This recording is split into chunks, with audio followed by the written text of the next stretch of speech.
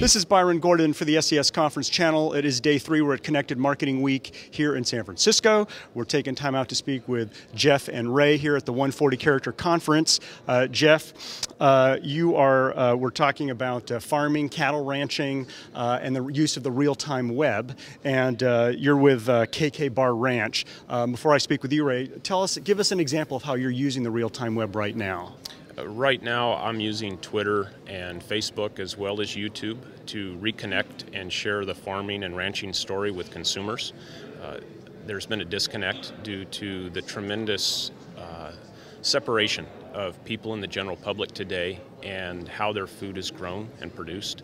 And so I'm trying to share my story, and then also through the AgChat Foundation, which you can find at agchat.org, we're helping to empower other farmers and ranchers to share their stories and reconnect producers with consumers so people understand why, how, and what is done to get the food on their table, the shelter over their head, the clothes on their back, and reconnect with that consumer so there's an understanding.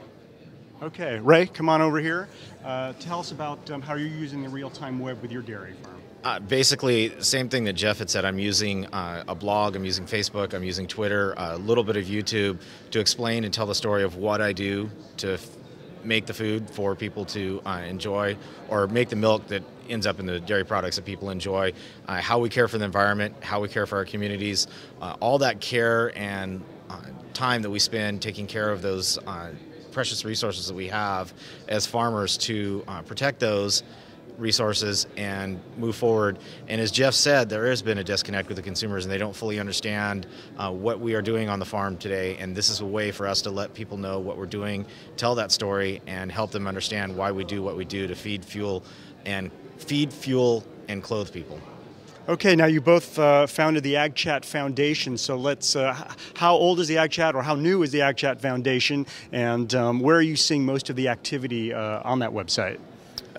There were 7 of us, I believe, originally that came together. We all met via social media. Only 3 of us had ever met any of the others in person, so it was a new experience. The foundation was created in March of this year, and we launched it on April 1st. And from there, it has grown tremendously. We have 4 cornerstones. The first, one of the important ones, is the idea of simply connecting with the consumer. We also do data analyzation. We offer scholarships, and it's to help empower farmers and ranchers to share their stories. We're having our first conference coming up at the end of this month, August 28th, for farmers and ranchers across the country. And in fact, we have 2 participants from Canada who are going to be participating and having sessions to help them become more comfortable in utilizing social media and sharing their stories. And the growth and the recognition has been tremendous. Ray, would you like to? Again, the AgChat Foundation, it's all about helping those farmers tell their stories, and we can take our experiences as farmers that have been using social media and help other farmers tell their stories so people can understand what we're doing. And it's not just us farmers that have been using social media, that we can help the other farmers, whether it's through a blog, Facebook, Twitter, Foursquare, whatever medium that they choose to use, they can help tell their stories, and we can help them. And as the tagline of our website goes at agchat.org, we're just trying to empower a connected community of advocates. And advocate is basically just the marriage of the 2 words, agricultural advocate, and you put those together and you get advocate. And all we're trying to do is show people what we do and why we do it, and help them understand that. Is it natural for ranchers and farmers when they first are introduced to this technology? Do they just take to it like a horse to water, or are they a little uncomfortable at first? How would you describe it? It's a process of learning. The more comfortable someone gets with something, the easier it comes. The more comfortable they get, the more they use it. As they begin to use it, they start to ask questions, how can I use it better? It's like any technology that we implement in our farms and ranches. Several years ago, computers weren't thought of on the ranch.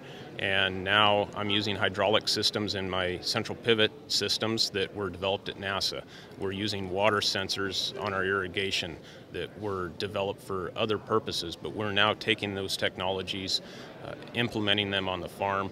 I'm now comfortable with them, where my dad would never have thought of doing that. And it's one of the unique features of AgChat Foundation is we recognize the diversity of all agriculture production. Whether it's the method of production, whether you're organic, natural, grass-fed, or conventional, we recognize the diversity and the need to have that diversity in order to feed a world that needs what we're producing, and recognize regional differences between countries, even within the state of California, the tremendous diversity within our state of production practices and how we go about growing what we grow. Would you like to add anything else, Ray?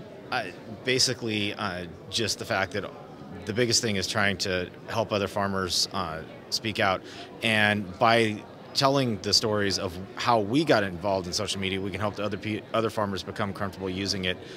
The generation that Jeff and I are in is a lot more adept to using our cell phones and using these methods to speak out and talk. You know, where it was the previous generations were going to the coffee shop in the neighborhood and creating their social network. Now Jeff and I and other farmers like us are creating social networks around the world, and we're connected with people in other countries, and it allows us to connect with a lot more people in a lot more different diversified means than just connecting at the coffee shop. It's the same basic human concept of being social, it's just in a different medium. Jeff and Ray, thanks so much for chatting with us. Thank you. Thank you. And there is more to come from Connected Marketing Week. It's only day 3. Stay tuned for more.